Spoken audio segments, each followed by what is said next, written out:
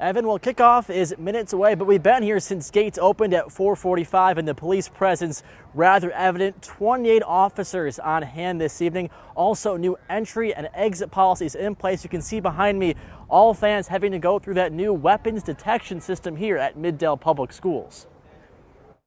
It's definitely been an impact for the community, and we've tried within our role to try to support our school system and our staff and our administrators within those schools. Del City Police says that support tonight will take on the form of a physical presence. Fans tonight will see a lot of law enforcement on hand, including Del City officers and Oklahoma County deputies. We are going to have officers visible and available throughout the stands, both underneath them and in them and on the field. In addition to extra police and that new weapons detection system, there's also new rules around entering and exiting the stadium.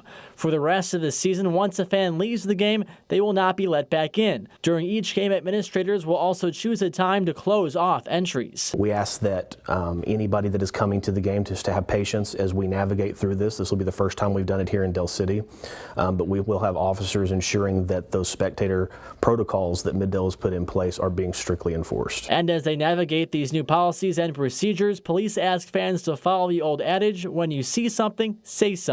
We want you to be able to report anything suspicious that you see to us or any information that you may have that could lead to a safety threat to us so that we can address it quickly. And as this game here in Del City gets underway, we've been told these policies will stay in place through the end of the season. We also expect increased security at future Middale Public School basketball games.